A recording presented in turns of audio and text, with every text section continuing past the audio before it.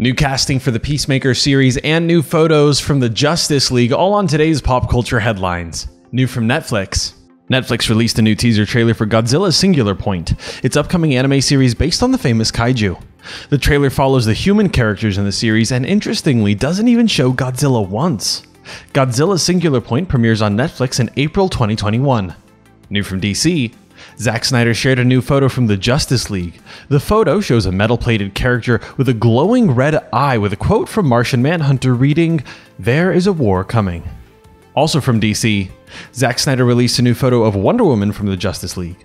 The image shows a viewing of the film in an IMAX theater as Diana stands in her civilian attire with the words #SnyderCut overlaid.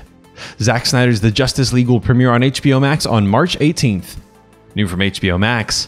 According to Deadline, HBO Max has added actor Nhut Lee to the cast of the Suicide Squad spin-off series Peacemaker.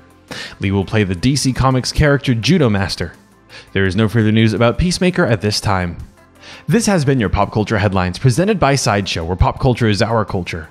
For a better look at the photos from the Justice League or the trailer for Godzilla Singular Point, go to geek.sideshow.com.